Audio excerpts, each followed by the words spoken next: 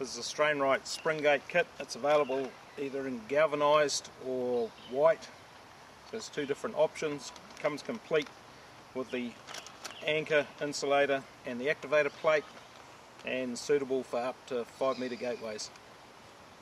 Installing the spring gate, hook it onto the anchor end first, drop the bolt down, just the nut on.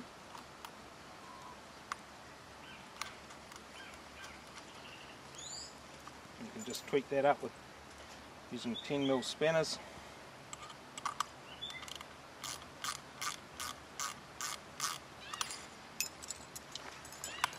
It's pretty simple at that end, and it's a matter of going down and putting the activator plate on the other end.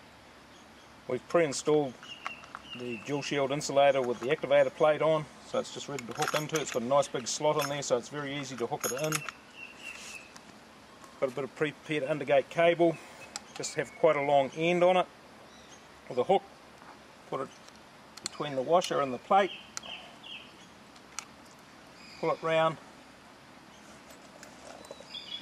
and once again you can use two 10mm spanners to tighten it.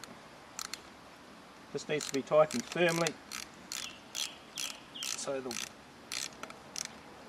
wire is nice and firm in there, it doesn't move. To avoid handle damage on the spring gate, it's important not to just let it go. You need to water it back until the tension's right off and then let it go.